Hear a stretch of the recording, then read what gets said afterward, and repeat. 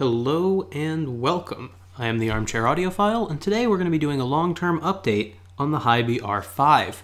Now, I've been using this player for a few months. I've obviously had the N5 II for several years, and I want to talk about this. Now, I'm going to break this down into good points and bad points. We're going to keep it pretty quick, pretty informal here. The good points, first and foremost, resolution and tonality. The resolution on here is excellent. In the unboxing video, I said that it was about on par with the N5 II, but after listening for a little while, I think that it's probably a little bit better.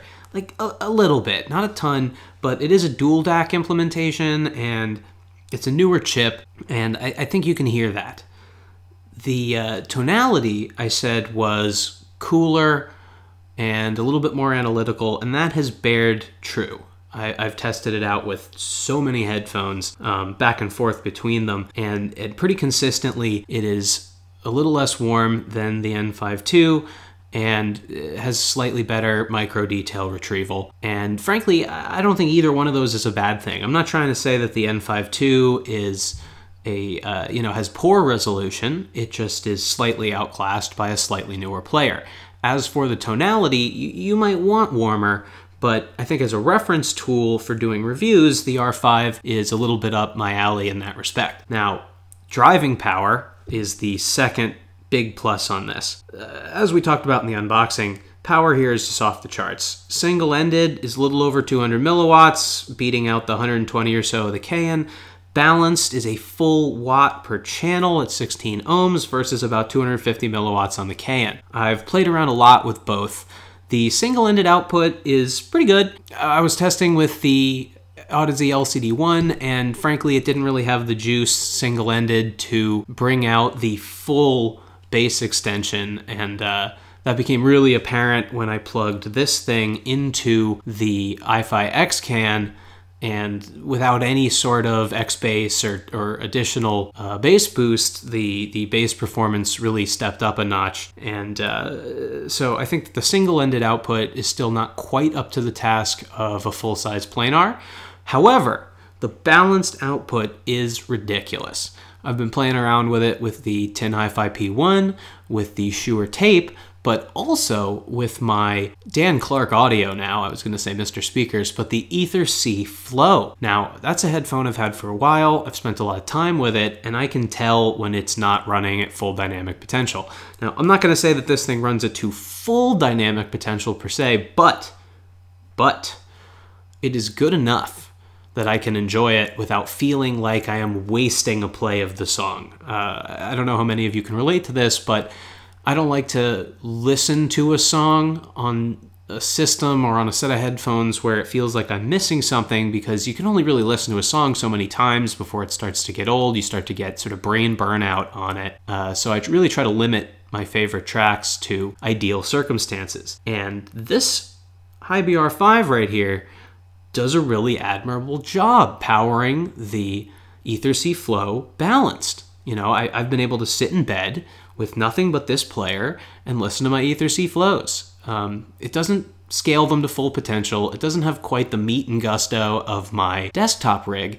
However, it is more than adequate for an enjoyable listening session, and that is incredible for a handheld player. Third, dual lineouts. Both the single-ended and the balanced output on this have full headphone circuitry bypassing line-out functionality. This has also been incredible. I was able to get a 4.4mm to 2.5mm cable, run the balanced output to the HiFi X can, and use that to run literally anything. It's really dope to be able to get a balanced source for this price, which, if I recall correctly, is $399.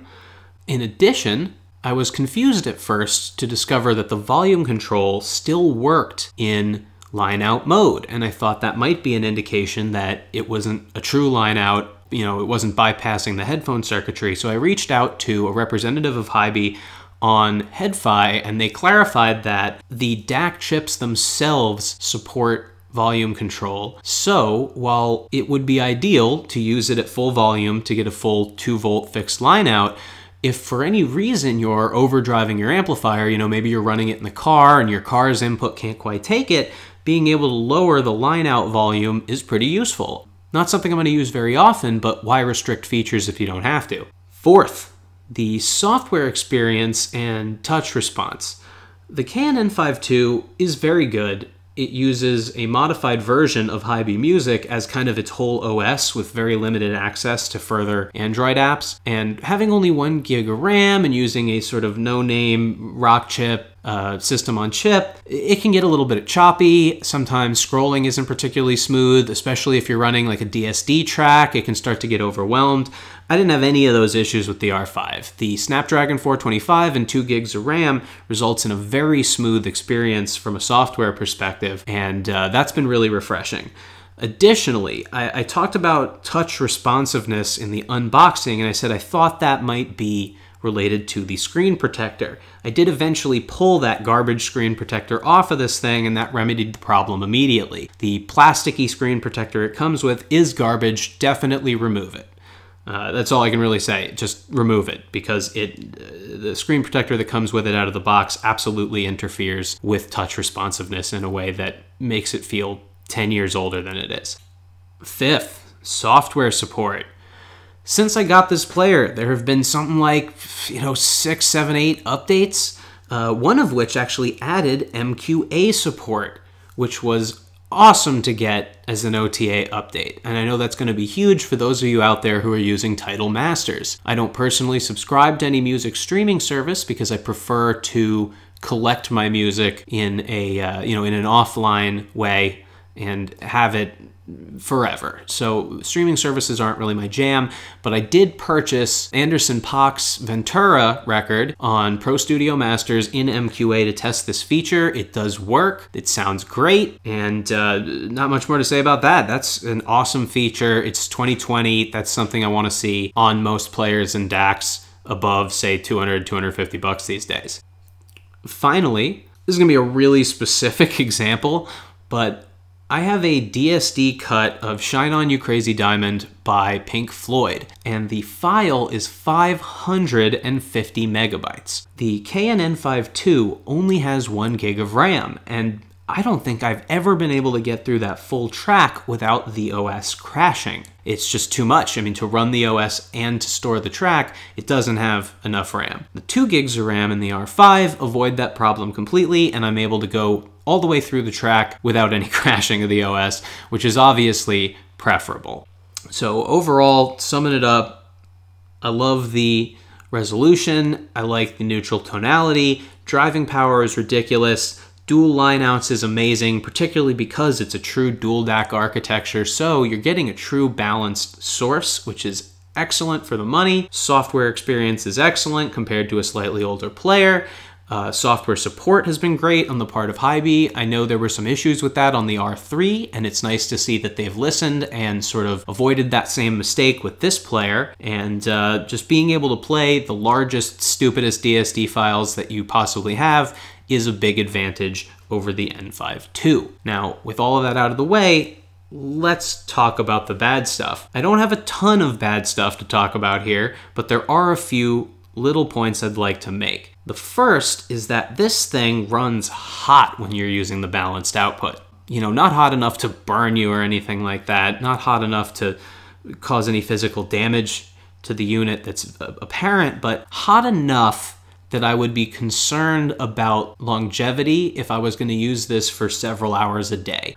Typically, my listening sessions don't go longer than an hour, hour and a half. So for me, this hasn't been a huge issue, but I think if you're the type of person who's going to use one of these players all day long at work or in the car, and you plan to run balanced, this might not be your player, because I think that, 5 to 6 hours a day at that kind of heat is going to compromise battery life long term, and there doesn't appear to be any non-destructive way into the device to replace the battery like you can on the KN with its, screw-attached backing plate.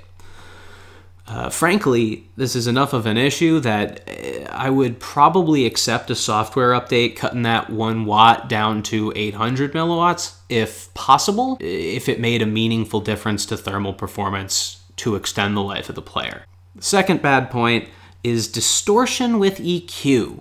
So one of the things people really seem to like about HiBy music is that between MSEB and the EQ functions, you get a lot of tweakability. Now, I'm a bit of a curmudgeon for software-based EQ overall, and I have my reasons for that, but I felt the need to test it for this review. I did that with the LCD1, and even running it through a separate amplifier, so I knew that it wasn't a power issue, dialing in just about, a 1.5 decibels at 30 hertz and a decibel at 60 was enough to generate audible distortion in the bass. And the LCD1 measures damn near zero distortion, so I know it's coming from here. I don't know if that's a software issue, if that's a hardware bottleneck, or what's going on, but I wasn't able to play with EQ much at all without introducing significant distortion that really bothered me. And the same can be said for MSEB. I played with it a bit, and I really didn't get any results that I felt compelled to listen with. So if you're going to be doing a lot of tweaking, I don't think this is your player. For comparison, the N5 II I use with my Audeze iSign 20s, and I have an EQ curve that I got from a user on HiBy, and it's a really extreme EQ curve, like really wild all the way across the frequency range to try and simulate the Audeze cipher cable. And I can run that on the KN without any noticeably added distortion, and this is a less powerful system on chip with half the RAM. So I don't know what's going on there, but I did not have a good experience with EQ on the HiBy R5. Finally, and this is a little bit of a nitpick, the design is just uninspired. There's nothing meaningful or interesting about the design of this player. That's me kind of bitching a little bit about something that doesn't matter a whole lot. However, the N5 II is a work of beauty. The way they've surfaced the metal, the chamfered edges, the volume knob up in the corner, this wonderful pattern on the back, the silver script KN logo. It's overall just a way better looking player, and I appreciate good design. I don't know what else to say. It is a little bit disappointing to me that at $400 they didn't take a little bit more time to consider the style of the player. So these are my thoughts on the HiBy R5 after a few months of use. Overall, I still recommend it unless you're going to use the balanced output for several hours a day, or you really, really want to use EQ on a regular basis. Those would be, I think, the two disqualifying use cases for this player.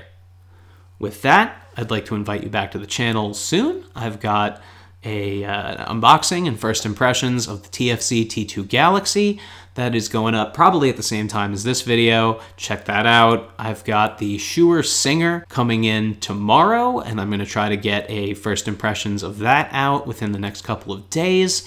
I still want to do the Galaxy Buds. I've got a deep dive on the LCD1 coming, and we have a Patreon now. Patreon has 3 tiers, $5, $10, and $25. We have a private Discord server for Patreon supporters where I'm going to be active. You can ask me questions, see what I'm working on in real time. And at that $25 tier, currently limited to 5 patrons, you have the right to have me say anything you'd like at the end of my videos with a few common sense qualifiers which are listed on the Patreon page. So please, if you like the channel and you want to support it and you'd like to see, more high-end stuff and more frequent videos, go ahead and check the Patreon out. I would really appreciate it, and I can't wait to see you guys in the Discord.